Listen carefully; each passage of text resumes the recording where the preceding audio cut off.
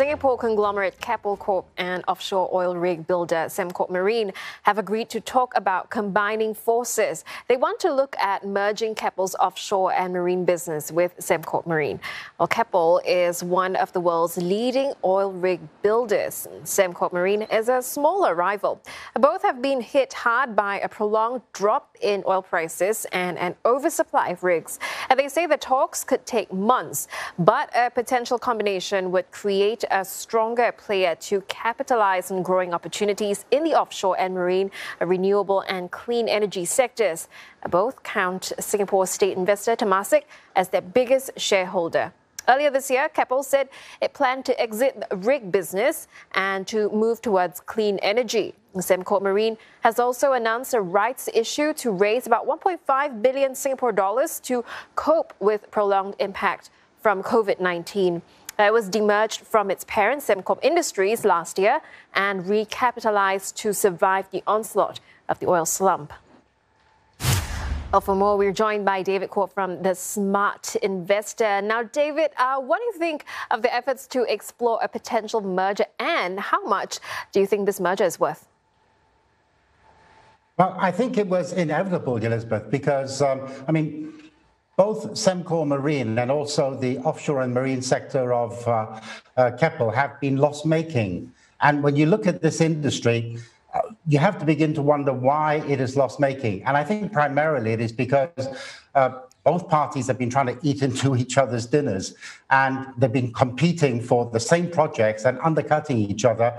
And as a result of that, they both ended up loss-making. In the case of Sembcorp Marine, the last four years has been loss-making. So I think a merger makes an awful lot of sense. But as far as the valuation is concerned, that is going to be a bit more difficult to determine. But I should think it's going to be north of $2.5 billion for this combined entity.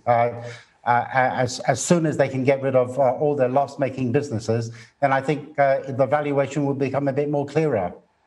Well, David, if this merger goes through, what would be the impact on shareholders for both sides? I don't think it's so much if as when, because I think a lot has probably been done in the background. I think these two companies have already been discussing not only with each other, but probably also with one of their big shareholders, Temasek, and also the unions, about how they're going to be able to put together these two entities in order to come up with something a bit stronger. So I don't think it's a case of if, I think it's going to be a case of when it is going to happen, Elizabeth. Well, also, Sam Marine is also raising 1.5 billion Sing dollars from a rights issue. That's about a year after its last. So should investors subscribe? That's kind of a tough one. Whenever you have a rights issue, you have to ask yourself, what is the money going to be used for? If the money is going to be used for something frivolous, then I would say, no, don't take up the rights issue. But I think in this particular case, the money is going to be put to some very good use. And I think in the case of Sembcorp Marine, it was only about sort of 3 or 4 years ago, it had about, $1.3 billion in cash. Today it's got about $700 million in cash. So I think it needs to beef up its balance sheet. And I think the money will be put to good use. Put yourself in the position of a customer of Sembcorp Marine or this new entity. You want to know that this company is financially sound before you're going to give it projects to do.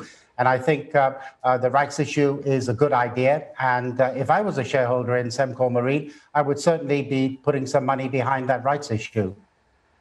Well, David, also I want to get your opinion. What should investors do? Are we going to look at buying or selling tomorrow when the trading resumes?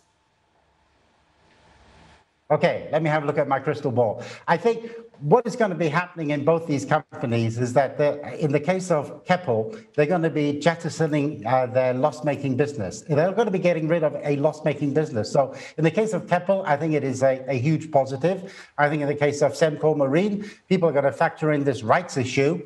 And I think they're going to look forward and say, is this company or this new entity going to be stronger than it was last year? And the answer is yes. So I think there is going to be a lot of positive reaction to this merger news. All right, thanks so much. David Corp from the Smart Investor.